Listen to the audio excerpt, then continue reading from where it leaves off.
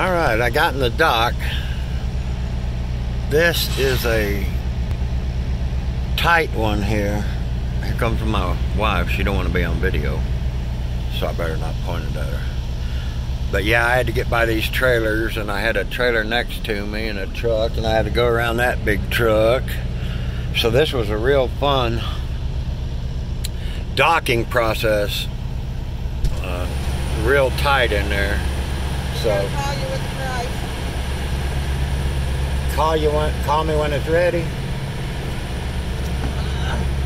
Sorry, folks. Sorry. They're gonna call me when it's ready. No, they're gonna call you with a com check. Call you with the amount for the lumper.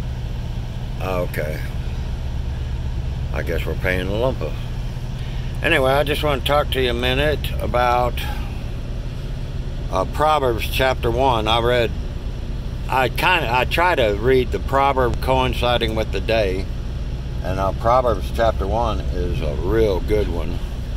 So I'm just going to get to like verse 2.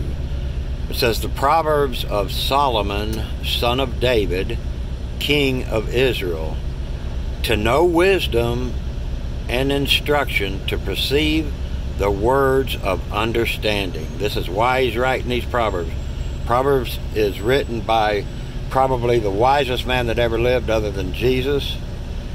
And when God asked him what he wanted, he was wise, and he said he wanted wisdom.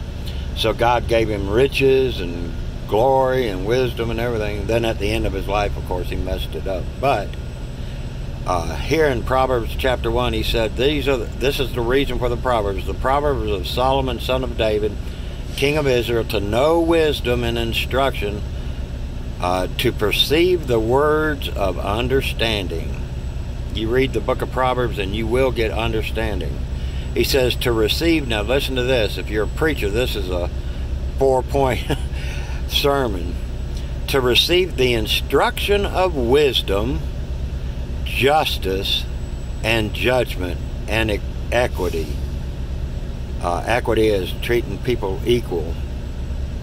To give subtlety to the simple, to the young man knowledge and discretion. The wise man will hear and increase in learning, and a man of understanding shall attain unto wise counsels. So he's going to give you, he's promising you, if you'll read these and believe these Proverbs, he's going to give you wisdom, justice, and judgment, and equity, and subtlety to the simple.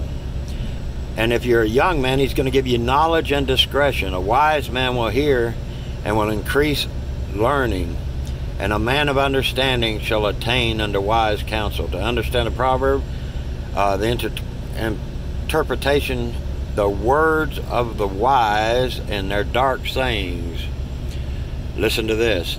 The fear of the Lord is the beginning of knowledge, but fools despise wisdom and instruction.